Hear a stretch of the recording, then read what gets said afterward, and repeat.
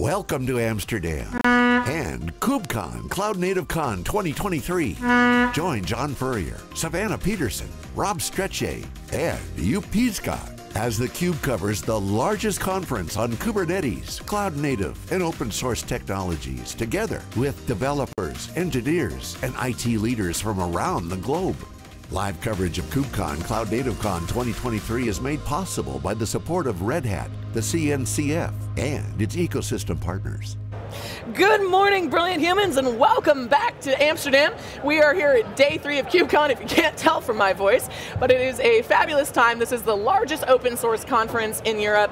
I'm joined by my co-host Rob, I'm Savannah Peterson, and we've got Tom Squared over here on my left. Very pumped for this panel. We're fans of you. I'm wearing the Kasten colors today. All right, yeah. So grateful. Yeah, always looking out for it, always looking out. How you guys doing? How you holding up? Very good, yeah. Great conference so far. I think my voice is gone as well, so I apologize, but great energy, good conference. It sounds good to me, so I wouldn't know any different. Yeah. As we always tell people, the audience doesn't know what they don't know. So your secret's safe with us. Tom, you guys threw a great party last night. How are you feeling? I'm feeling better than last time we spoke, because then I did not have a voice and I was screaming, but that has nothing to do with this show because it's been amazing. It's been super busy, tons of people, tons of conversations. Oh yeah. Good partners activities. Our party was amazing yesterday. It was. You went, right? Yeah. Upside Down Museum, that was really fun. Cool. We had a great learning day with Cube Campus as well. Booth traffic was ridiculous. I want to talk about that real quick, Tom. You had quite the line. What was your activation yesterday? Well, we were honored to be, to have a guest speaker, let's say. Kelsey Hightower was in the booth, and he gave a very good, it wasn't a presentation, it was an interview actually with Tom, so it was really good conversation with questions from the audience, so people loved that they got to ask their question to Kelsey on a stage. And then afterwards he was signing books, and people loved that experience, so that was one of our highlights of the show. Very community forward decision for you to make too, which is awesome. And I know that you're passionate about community, Tom. What does this open source community mean to you and to Kasten? Oh my gosh, so much. I mean, Kasten really grew up in this community, right? We founded in 2017. Kubernetes was still pretty new, especially on the stateful side. But yes. Yeah, it was, for sure. Yeah. That's an understatement, I know. So a lot of stuff we had to do, we were forging ahead, forging a path. But it's been really great to see the community really adopt Kubernetes for everything across the board, including for stateful applications. Do you feel, this has been a theme on the show this week, and I personally can kind of sense it, I feel like we're at a real new stage of maturity within the ecosystem. Every time we come to a KubeCon, it's more people are in bigger deployments, bigger scale, in production. It's really good to see, Yeah. I think what has been interesting, and a lot of the talk around this one has been the move from being DevOps and SREs more to a platform engineering, more an organized way for day 2. And I think to the maturity aspect that Savannah was talking about, that seems to lead to more stateful apps coming over. Absolutely, yeah, I totally agree. We're seeing the same exact thing. Yeah, and I think it's been bigger apps. I mean, some of the discussions at the bars at night with some of the attendees. You've been going to bars at night? I may have gone to 1 or maybe 2 parties or what have you. And then you see, counting? Yeah, and then you see that there was a VP of development. He was talking about now I'm already carving up VMs into microservices. How do I take that next step? How do I get to a platform? And I think that's been interesting. And it's definitely gone beyond the early adopters, is what I'm seeing. If you look at the kind of companies that you're talking to and the profiles that are visiting the booth, it's a much wider adoption. It's no longer just like the highest intelligent people who are doing the cutting edge. I'm not talking about, I don't want to be denigrating about those people, but it's really a wider audience that we're seeing and versus before. Yeah. That's exactly what I'm talking about with the maturity. I mean, I'm not quite as OG as you guys, but I started working in Kubernetes in 2020, and it was still kind of this thing, maybe we're going to try, or maybe we'll make the investment. The complexity was a real barrier. People weren't, there's kind of a lot of ad hoc hybrid solutions that were going on. Now it feels like this is just the assumed platform, that this is this assumed tool that you're going to be using, which I think is pretty awesome. You touch a lot of different customers. You're the #1 backup for Kubernetes. Tom, talk to me about some of the trends that you're seeing across customers. Yeah, so I think what I've seen is... Tell us the secrets. Yeah. From our side, we see with scale comes complexity in things, so our focus is really to make sure we simplify a lot. Tech has been pretty inaccessible in general for a lot of people. I think what's great about this is that there's a lot of community to support people getting into it and then transition to more and more larger scales, right? For us, I think we focus a lot on how do we really simplify this complexity down. If you notice, number one complaint in this space. Oh my gosh, there's so many projects in this space. There's so many vendors and things. It's really overwhelming for a lot of people. I think that's part of coming with such a big community.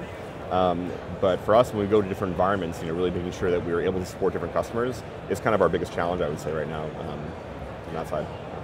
How do you approach that challenge? You probably have a very diverse customer list. Yeah, we have to. How do you keep everyone happy? Oh my gosh, it's it's a full-time job, let me tell you. But we, I'll give you an example. We have an open source project that helps you validate your storage in your environment, right? It's very easy to set up things in the incorrect way. So we have this project called KubeCon, which lets you do things like validate snapshots, lets you do things like take performance metrics from your system. And it's actually, it's an open source project, anyone can use it, contribute to it, but it's been very helpful for our sales teams even who go to customer environments, because the number one issue they face initially is, oh, I have this storage, but it maybe is configured incorrectly.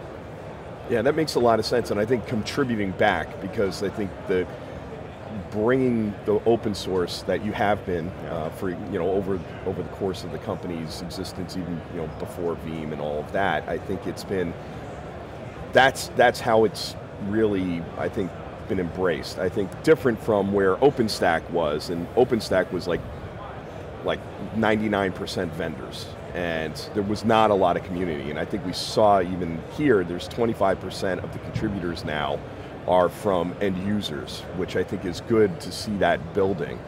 But I think to your point, it comes with complexity of where do I work, how do I get involved? Are you seeing that are your customers looking for you to solve the problems, or are they actually actively coming to you and saying, how do I get involved in some of this? It's a good question. I think part of our initial kind of benefit was that we were somewhat the experts in the space. So we get questions that were unrelated to storage, just how do I even set up, deploy Kubernetes? And so part of our strategy has actually been supporting the community in that. We have KubeCon Campus, which is an education platform. And I think part of that is, we're really trying to support customers in any way they see fit. I would say that we also have a great partnership with many different companies, and we try to bring in the best of breed for whatever situation you need. You mentioned KubeCon Campus, and Tom, that I'm a big fan. You are. What's going on with KubeCon Campus? How many students have you educated? Tell the audience a little bit about that program.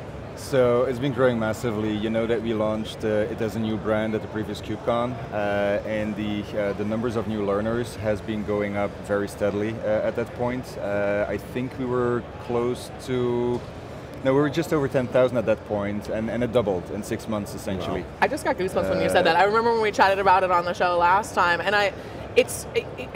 a lot of people love to talk about community or pretend that it matters to their business, but you're actually taking a lot of steps as one of the big players in this game to educate that next generation and to get people onboarded. Yeah, and I think not just KubeCon Campus. I think what's nice, or what's great about Kasten by Veeam is like our open source involvement, we're taking as much as we're giving, or we might actually be giving even more than what we're taking, especially with KubeCon Campus. It's not just leveraging what's out there, but we also have a team that's contributing to these projects and give back to the community.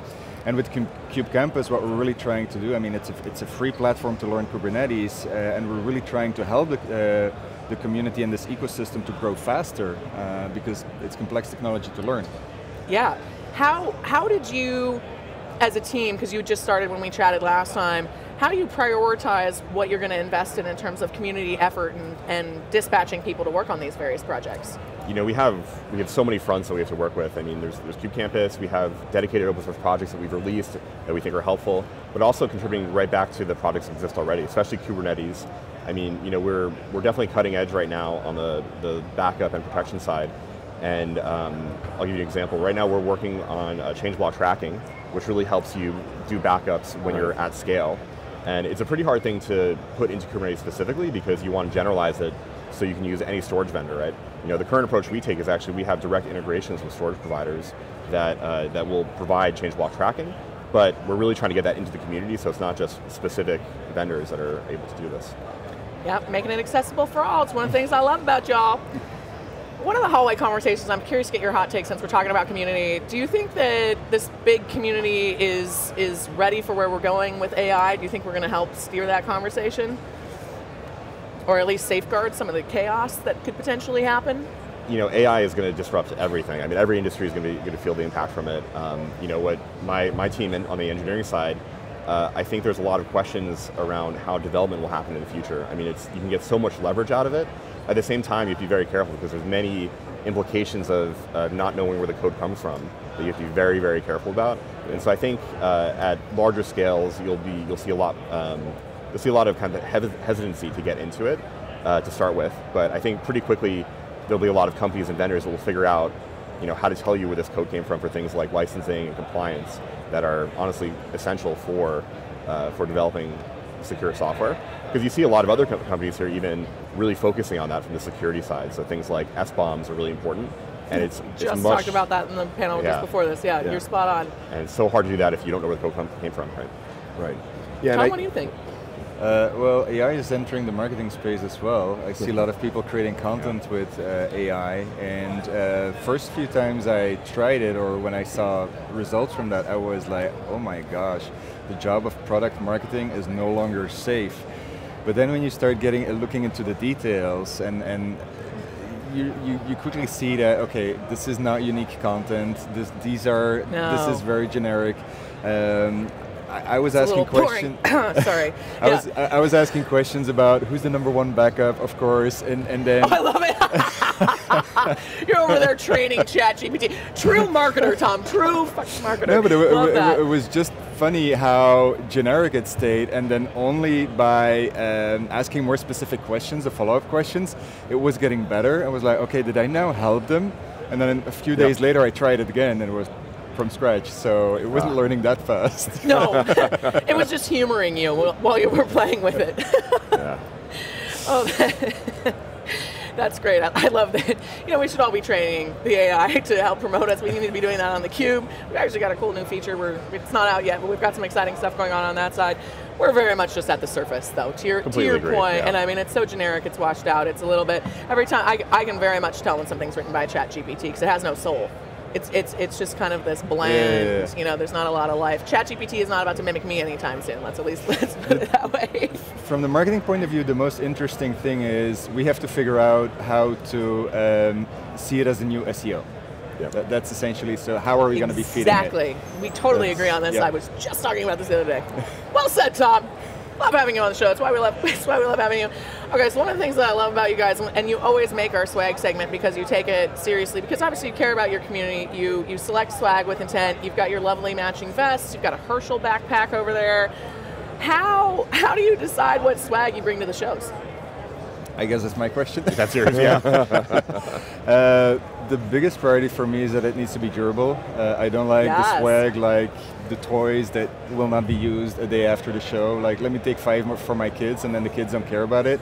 So yeah, the backpacks need to be good quality. We had like luggage labels, for example, very useful for people. Get your brand out there. Actually on my suitcase now. We did the chopstick stuff. Everybody needs those. That doesn't get thrown away. So durable is really what's key. Durable, and people need to be using it, not just the stuff that are put somewhere and never use again. Right, and sit on your desk and never get touched. You guys are very much on the pulse, and we love having you on the show. What are we going to be talking about when we're in Chicago in 6 months, Tom? Oh my gosh, great question. I think the trend will continue with people getting more into production, more at larger scales. It's a good question. You know, like what's interesting for me too is seeing the difference in the markets a little bit. Like US has a different trend. And, totally. Yeah. Go build on that a little bit. What's different in Europe versus NA? I see a lot of really strong kind of smaller bespoke partners in Europe, and it's great. We work with many of them, and it's really good to see that kind of go to market. It's you know, I think there's bigger partners certainly in the US, and so you can definitely get more leverage out of that. But in some cases, it might be a little more fun to work with the small partners too here in Europe. It feels really collaborative here. Yeah, definitely. Yeah, I definitely noticed that. What are you going to be telling me in 6 months? We might be talking about a cold weather, because Chicago in November is going to be interesting. I know. We'll be in our. I'm going to need a vest for that show. Yeah. That's going to be. Yeah, we know our swag for that one. Yeah. I hope I'll be telling you that we doubled the CUBE campus learners database again in 6 months. But let's see if we can keep that trend. I love that. I'm rooting for you. You know, I'm #1 fan on that side. Tom and Tom, thank you so much for being here with us. Thank you for having us. We love having you on the show. Great insights, well summarized, just a joy. And thanks for the great swag every show and the great parties. Y'all are just fan favorites. There's one way to bribe the hosts.